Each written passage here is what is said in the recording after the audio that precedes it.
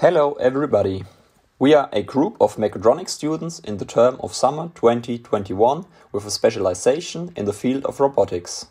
My name is Julian Schneider. In this video we would like to introduce you to the digital twin of the Station 50 of the smart factory AutFab. Station 50 consists of a 6-axis industrial robot from Denso Robotics, which assembles relays that are delivered in individual parts via a shuttle. It is possible to choose different configuration setups of the relay. A shuttle transports the relay out of the station. The main task of the project has been the design of a digital twin that uses and simulates the original programming of the robot. You can test the software without using the real hardware in order to avoid physical damage. Now you can see the architecture of the digital twin. We use the program SIMIT as a branching point of the architecture. In general, SIMIT is used for the complete simulation of plans, devices and signals. However, here it is only used for the communication between programs. The TIA project runs on a virtual PLC and PLC SIM Advanced. The real controller is connected with the robot controller via Profinet. This connection is simulated by SIMIT. SIMIT communicates with the instance and PLC SIM Advanced and the virtual robot controller from Denso. The real robot programs run on the virtual robot controller. Among other things, the set points for the joint angles are determined here.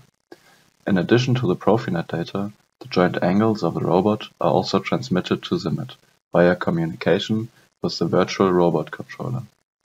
SIMIT then passes these on to NX-MCD, where a model of the Station 50 is simulated. This model moves according to the angles and returns sensor values back to the instance, PLC SIM Advanced.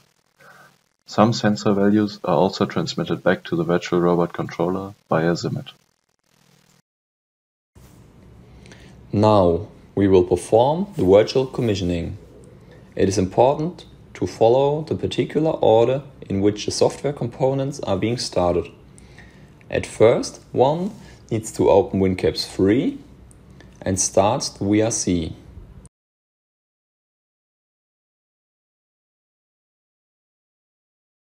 Afterwards, the PLC SIM Advanced and SIMIT should be opened and started. Now, start of the simulation in SIMIT should follow to be started.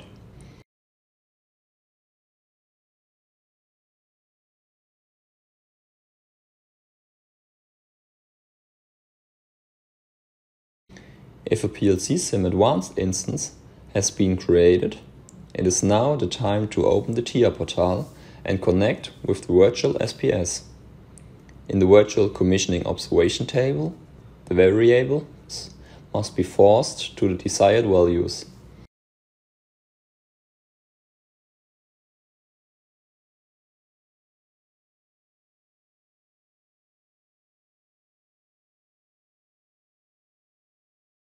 After the above steps has been successfully completed, an Mechatronics concept designer is ready to be opened now. You should now be able to see the started VRC, which stands for Virtual Robot Controller. The green LED indicates that the engine has been started. By pushing the play button, it would be possible to start a robot program. A speed of 50% is selected for the simulation, which can be seen on the bar display on the right side next to the engine and the brake. We now going to switch over to the TIA portal, and there we are able to see that we are connected successfully to the virtual SPS. The sequence chain of the automatic operation is shown, which is currently in the initial step. How to start the assembly cycle is going to be explained further in the following. One can see a diagram from SIMIT, which can be used to simulate the push buttons and therefore inputs. The key release is pushed and then pending errors are acknowledged. By pressing the start button, the automatic cycle is started.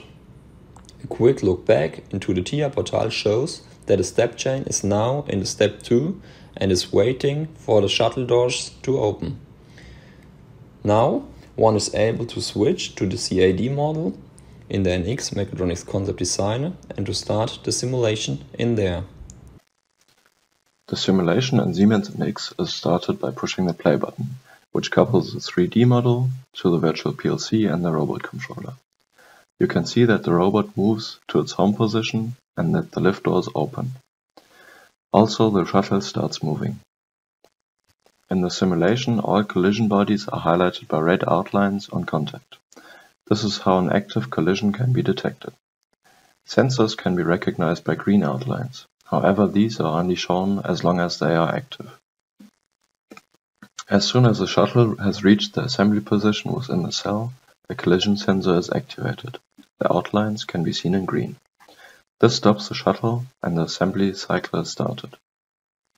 Firstly, the safety lift doors, monitored by end position sensors, have to be closed so that the robot can start moving and dock the assembly tool onto its flange. After that, the protective module is mounted onto the base. The robot positions the gripper over the protective module, then moves down in a linear motion to grip the protective module. Now the robot moves to the mounting position above the base. To mount the protective module, the robot also moves down in a linear motion until the protective module is securely positioned in the base. Then the relay is taken. It still has to be rotated by 180 degrees before it can be mounted. This is done in a PTP movement while positioning the relay above the base. Now the robot also moves down in a linear motion until the relay is securely placed in the base. The red highlighting indicates that both components are firmly positioned in the base. When the robot has reached the home position after assembly, the lift doors open and the shuttle moves out of the assembly cell.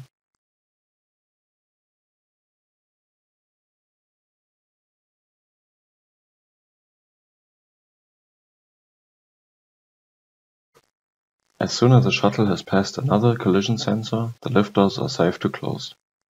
They close and the robot puts the assembly tool back into the tool tray, as there is no further assembly job.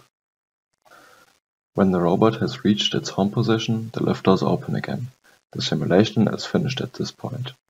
A complete assembly cycle has been simulated. The simulation can now be started again in NX MCD via the restart button, and a new assembly cycle will run.